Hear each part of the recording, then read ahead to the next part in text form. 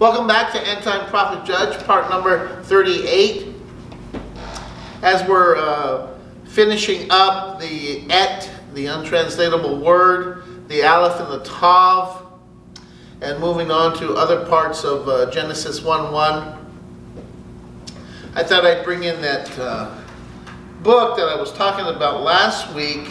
It's called The Elements of Style by Strunk and White. Actually, I think it's about 100 years old. I think it was printed in 1920, so it's almost 100 years old. But it's famous, very famous book.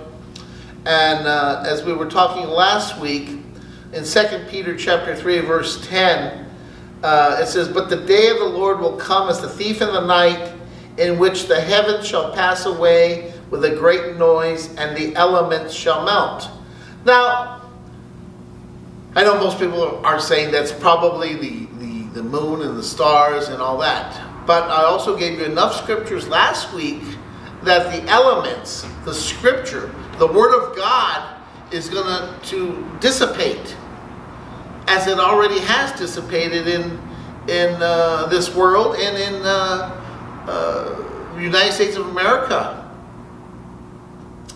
I was having a conversation the other day. How did this country get so, for lack of a better term, perverted, twisted? 30, 40, 50, 60 years ago, okay, pornography was something you would find over here in the shadows on the sidelines. Okay, abortions was something on the sidelines. Now it's mainstream. Now you get shouted down if you're against abortion. You get shouted down if you're against pornography or anything that's not from the Lord. Okay, if it's from the Lord, you get shouted down. Where it was in the sidelines, in the shadows, the demonic, it's now in the forefront. It has taken over the way people live their lives. That culture has changed. So while people could say in 2 Peter 3:10, it says, "The elements shall melt with fervent heat." That's the King James. In the English Standard Version, it says, "And the heavenly bodies will be burned up and dissolved." Now, it will be heavenly bodies, but we can already see how the scripture is dissipating throughout the world. But let's focus on the United States of America. Scripture is dissipating through the United States of America. And more importantly, it's dissipating in the church. People put more emphasis on the way you should feel as opposed to actual scripture. Well, don't you think this is what it means, Pastor Mike? Well, don't you think we should, it's for this day now? No. Jesus Christ is the same yesterday, today, and forever. Holiness is holiness. Whether it was 5,000 years ago or 5,000 years from now. Holiness is holiness. Light is light. Darkness is darkness. Bereshit bara Elohim et hashamayim v'haaretz. In the beginning. Now I've talked about how the Aleph is used in the name of Adam. Aleph, Dalet, and the final Mem. Okay, it's not the first word used in the scripture, Genesis 1:1. Now, I would also say, because in Genesis 1:1, let's go to the book of Revelation. Revelation chapter 12. I'll read it, verse 1. "And there appeared a great wonder in heaven, a woman clothed with the sun, and the moon under her feet, and upon her head a crown of 12 stars. And she, being with child, cried, travailing in birth, and pained to be delivered." Verse 3, "And there appeared another wonder in heaven, and behold, a great red dragon, having 7 heads and 10 horns, and 7 crowns upon his head, and his tail," verse 4, "and his tail drew the 3rd part of the stars of heaven, and did cast them to the earth. And the dragon stood before the woman which was ready to be delivered, for to devour her child as soon as it was born. And she brought forth a man-child, who was to rule all nations with a rod of iron. And her child was caught up unto God and to his throne. Verse 6. And the woman fled into the wilderness, where she hath a place prepared of God, that they should feed her there 1,260 days. Verse 7. And there was a war in heaven. Michael and his angels fought against the dragon, and the dragon fought and his angels. Verse 8. And prevailed not, neither was their place found any more in heaven.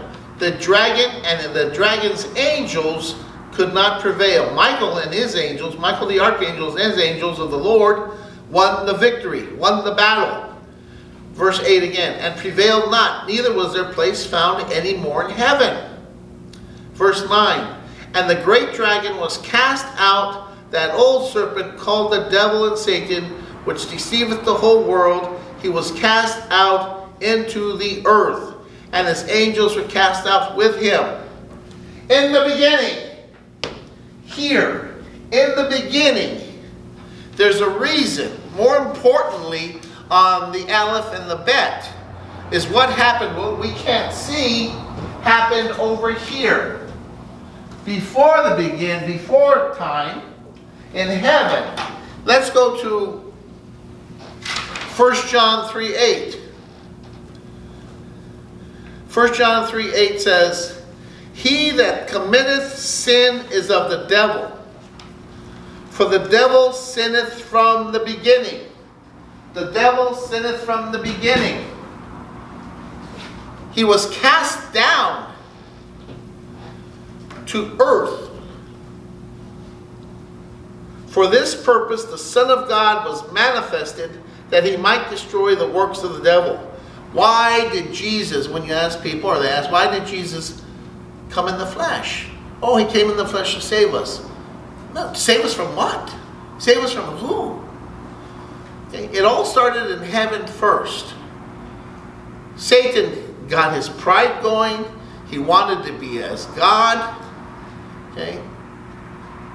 God kicked him out. He cast him down to a place he had to create, which was earth. And he showed him through the whole Bible. And don't think that Satan is here with God. He's not the mirror of God. He's not even close to being like God. He's a created being. But he is accountable. To whom much is given, much is created. Now we were all born on earth. Satan was in heaven. He knew the glory of God. He knew the righteousness of the Lord. He was accountable for that. And for that, every sin on earth is going to go back to him. I'm going to read that again. 1 John 3:8. He that committeth sin is of the devil, for the devil sinneth from the beginning. But that beginning with Bereshit, in the beginning. God created the heavens and the earth. He created it so he could throw Satan down into earth.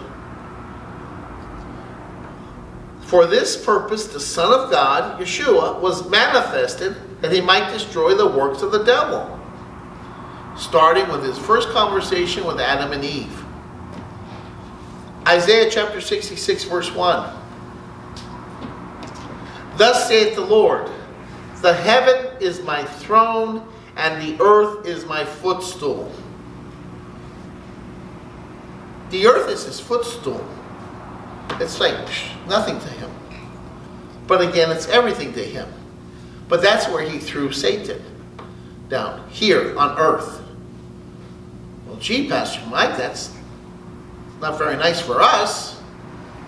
But he has given us authority over Satan if we submit to the Lord. Satan has no authority over us. He has no power over us unless we give him the power, unless we give him the authority. Let me finish Isaiah 66:1. Thus saith the Lord, the heaven is my throne, and the earth is my footstool. Footstool. Where is the house that you build unto me?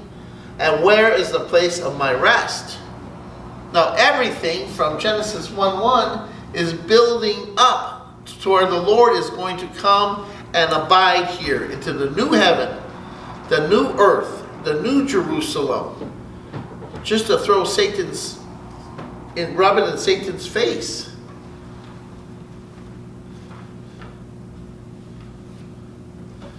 Let's go to 1 John 3:4.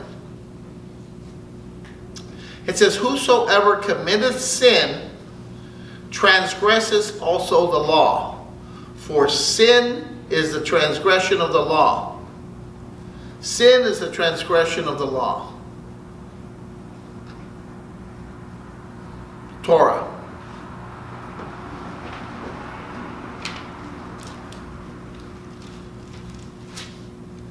If you remember our teaching on Scripture, the word Scripture, when it's used in our Scriptures, Paul, Peter, they taught using the Hebrew Scriptures. There was no New Testament Scriptures to evangelize.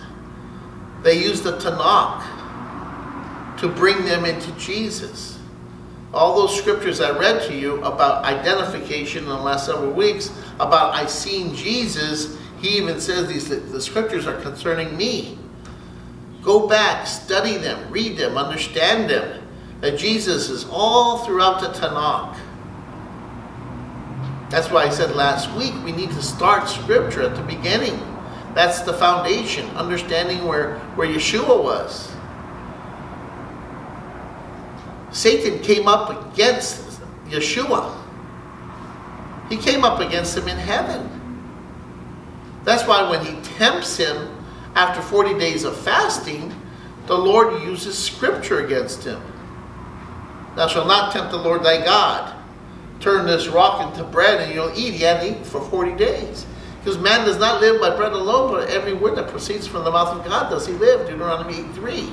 He uses his own scripture, his own words, to come against Satan.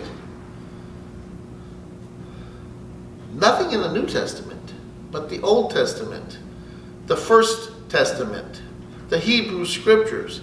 And if it's good enough for Yeshua to use against Satan, how come mainstream Christianity isn't using it? They should be, because that is your strength. That is the foundation. That is your cornerstone. That is your rock. I'm going to go back to a scripture we spoke of last week. Deuteronomy 29:29. It says, the secret things belong unto the Lord our God, but those things which are revealed belong unto us and to our children forever, that we may do all the words of this law. As you seek the Lord's face, and I hope it's daily, as you seek the Lord's face, you're going to get revelation. And more revelation. And more revelation. And with that revelation, you're going to get stronger in the Word.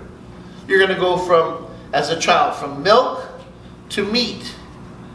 And as you're stronger, you're not just going to be serving the Lord, you're going to be teaching Scripture. How? Not just maybe like I am right now, but the way you live your life. Your lifestyle, your manner of life. So this is how you're supposed to do it. The Gospels, as I've said before in this series of teachings, the Gospel is a documented way of how to live the Torah. And Jesus came to teach us how to live the Torah. Don't let anybody lie to you and say the Torah is outdated, because that's a lie. I'd like to go back to Revelation chapter 12. Let me go back to verse 8, and then we'll get back to the dragon. Revelation 12:8. And prevailed not, neither was their place found any more in heaven. And the great dragon was cast out, that old serpent called the devil, and Satan, which deceiveth the whole world. He was cast out into the earth, and his angels was cast out with him. He deceived the whole world. Now another word for deceiveth is deception. And I had mentioned the book, The Art of War by Swan Tzu. And one of the main things of that book is all war is based on deception. So if you're going to use that, and most military colleges use the art of war, then we are in a war against the devil. Because he's trying to deceive us, and we need to uncover all his deceptions. People are deceived, like, I want to make love to you. No. You don't make love to them. That, they're talking about sex. Sex is sex. Loving somebody is getting to know them, developing a relationship with them. Just as you develop a relationship, a greater relationship with Yeshua, with your parents, with your brothers and sisters, with your co-workers. None of it has anything to do with sex. We have twisted that word love to the flesh, to the sexuality and sensuality of this time, 2019. And it's all twisted and perverted. Love is developing and increasing a relationship. Getting to know somebody, developing, number one, a stronger relationship with Yeshua. And that means you should have a stronger relationship today than you did yesterday, and a stronger relationship with Yeshua tomorrow than you have today. That should be your whole goal. Everything else will follow that.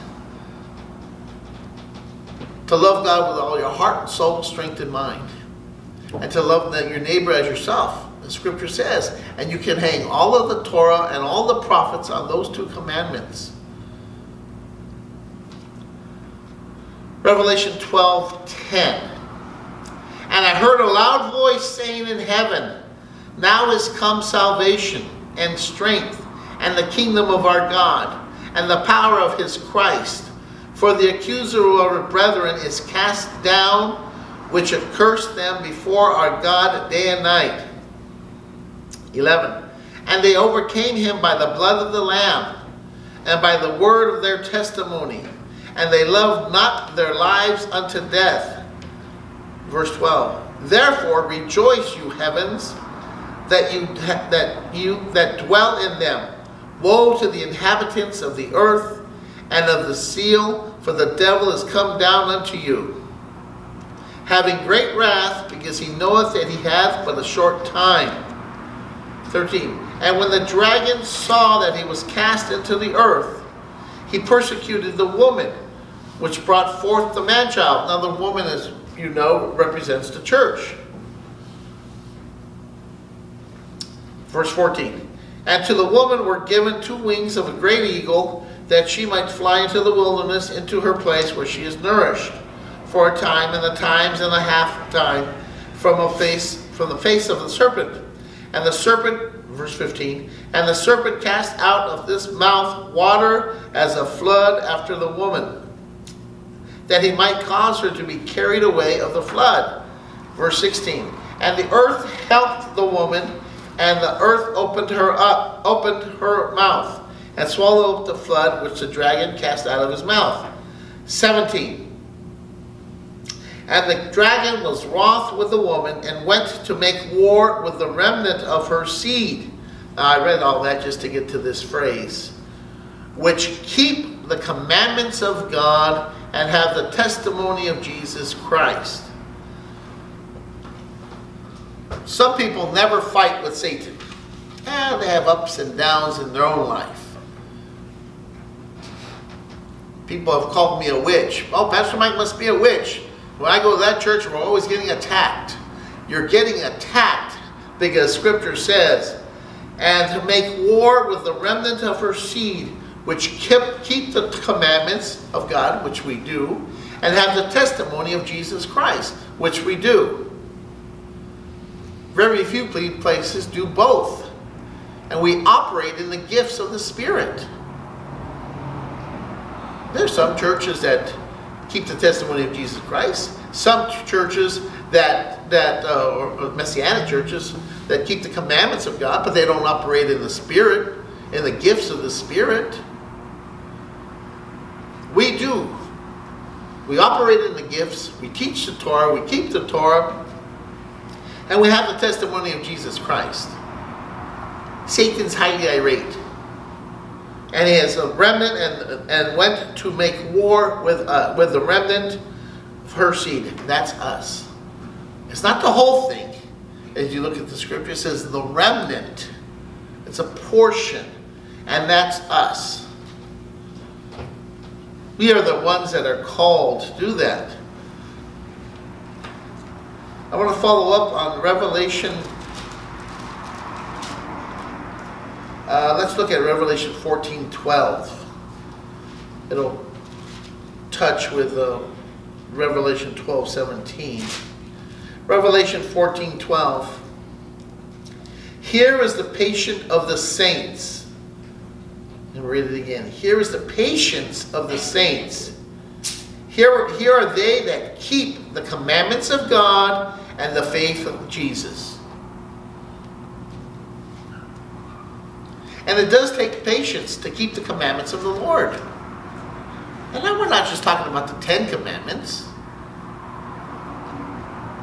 We're talking about the width, the depth, the breadth, the volume of the Torah. Yeshua has taught us how to live that. And it takes patience. Relying on the faith, relying on God to go before us. Not repaying evil for evil. Yes, that's quoted in the New Testament. But Yeshua teaches that through the Old Testament, through the First Testament. Let God go before you. When the Ark of the Covenant would be raised, it was to let God arise and let the enemy be scattered. When you show the enemy, okay, because it says enemies. When the Ark of the Covenant, when the resurrected Christ shows in you, the enemies have to scatter. It's scripture. Let God arise and let the enemy be scattered. We're not going to film next week. It's Thanksgiving. But in the meantime, this is a perfect time for you to allow God to rise and resurrect in your heart, in your mind, in your family. And you watch the enemy be scattered. It's sad, but a lot of people don't like Thanksgiving because, oh, Sister Gertrude's going to be over there, or Aunt so-and-so, or Tijuana, or whoever. This is the time you put God first in your life and let Him, through the Holy Spirit, be that beam of light. And let God arise in your life and let the enemy be scattered. Don't go into a family dinner or household and, oh, I got to see them. Let them see a new person in you, the new man. Let's go to, following up on that, Isaiah chapter 8. Let's go to Isaiah chapter 8.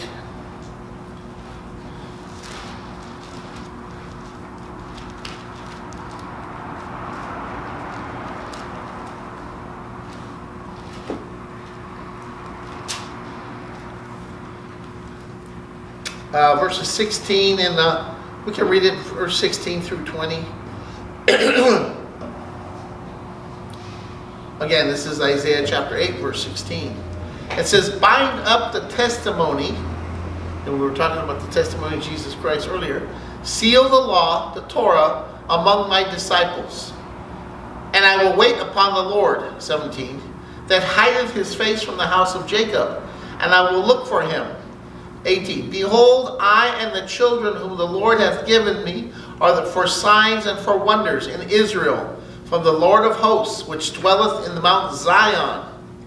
19. And when they shall say unto you, seek unto them that have familiar spirits, and unto wizards that peep, and that mutter, should not a people seek unto their God, for the living to the dead. 20.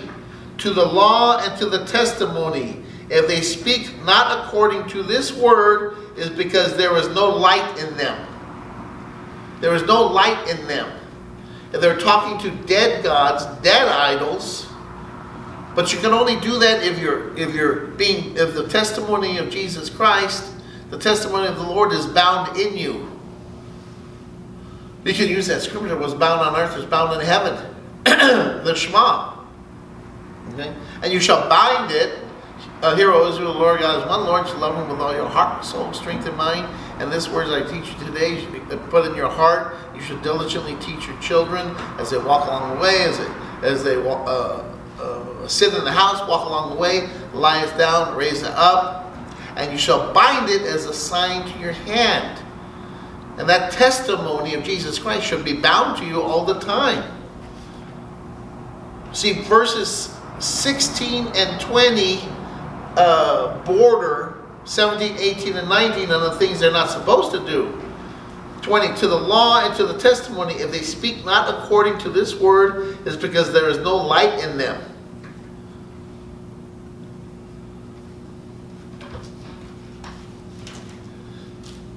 If you want light in you, you have to speak light. You can't speak darkness and say light's in you. You could fool people that are in darkness, but you can't fool God, and the other person you can't fool is Satan. Because Satan will be just as dark as you. And as we read earlier in the book of Revelation, how he is to deceiveth the whole world. And as we're talking about the art of war, deception, is the main point of war, to deceive them.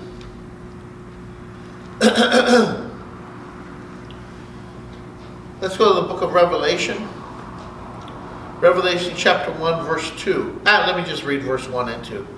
The revelation of Jesus Christ, which God gave unto him to show unto his servants things which must shortly come to pass. And he sent and signified it by his angel unto his servant John, verse 2. Who bear record of the word of God, and of the testimony of Jesus Christ, and of all things that he saw.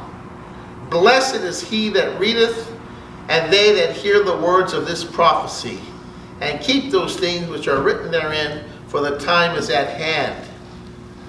And we also know in the book of Revelation, because we're spending a lot of time in Revelation, Revelation 19:10.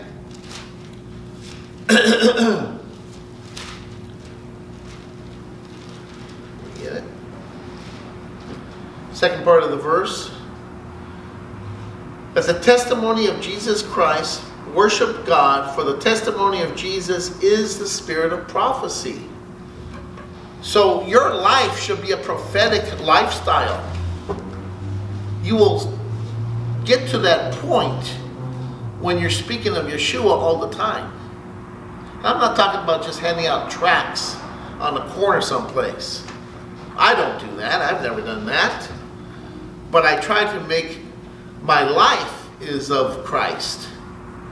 And pretty soon you'll start, saying things, and somebody else will say, well, isn't that this? And you'll start ending people's sentences with answers, and you're just prophetic in all ways. End-time prophet judge isn't just somebody that can give a word of wisdom or a word of knowledge. It's a way of life to learn the Torah, teach the Torah, keeping the Torah, and passing the Torah on to others. Amen?